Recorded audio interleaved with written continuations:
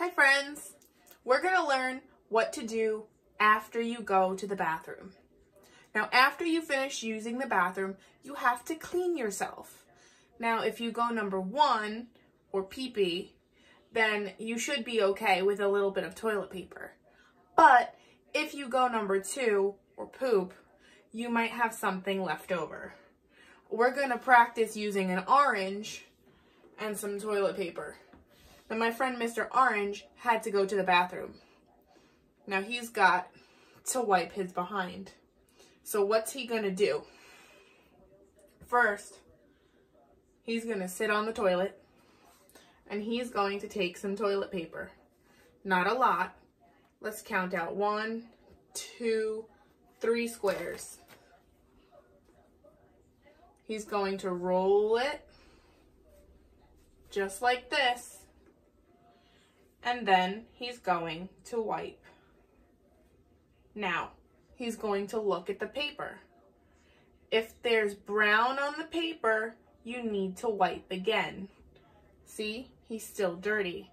If there's brown on the paper, you fold it in half and wipe again. What do you think? Is he still dirty or is he done? That's right, he's still dirty. So we're going to fold it in half and wipe again. What do you think? Does he need more paper or is he all done? He needs more paper. So we're going to get just a little bit more paper. Let's get 2 squares because he doesn't have a lot left. And we're going to fold it. And we're going to wipe.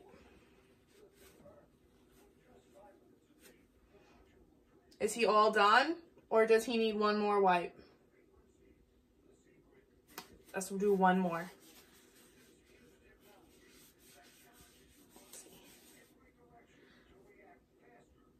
All right, there's still a little bit of brown left on the paper.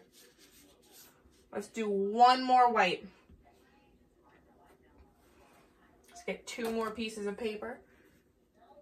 Fold it. And wipe. Look, no brown. Now he's all done. Now he's going to take the toilet paper,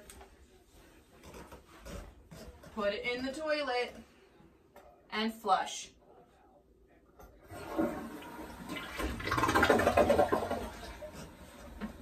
All done.